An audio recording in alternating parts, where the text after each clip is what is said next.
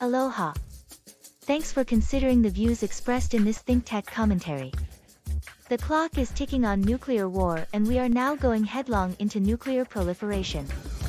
Absent the Obama agreement that Trump senselessly terminated, Iran has dramatically increased the amount of refined uranium for a bomb. Joe Biden has been unable to get Iran back to the negotiating table to resurrect that agreement, so now we have another rogue state that will be a nuclear power. Another great foreign policy success by Trump. There will be more than a handful of armed nuclear powers, some responsible and others not responsible at all. When Iran has the bomb, it will join Russia, China and North Korea, all arguably rogue states. None of them can be trusted with the responsibilities of maintaining global peace and security. For any of them to have the bomb brings us much closer to nuclear holocaust, where millions die, where the planet is wasted, and where life on Earth is essentially over.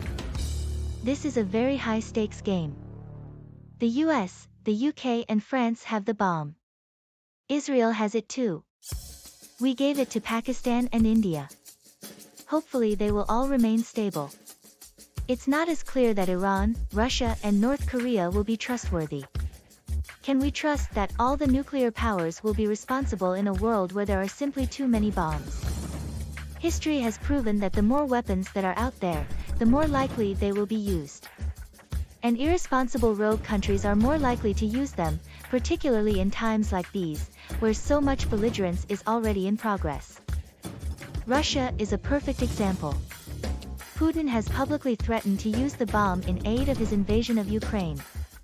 Given all the trouble in the world today, old-fashioned deterrence seems so old-fashioned. The UN isn't what it used to be, and war crimes and war criminals seem more prevalent than before.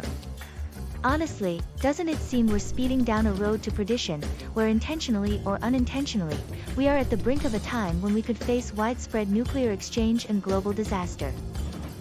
Thoughts and prayers are not enough. We should be very worried and do whatever we can to get off this very dangerous road to this very dangerous place. Thanks so much for your consideration of the views and concerns expressed in this ThinkTech commentary. Aloha.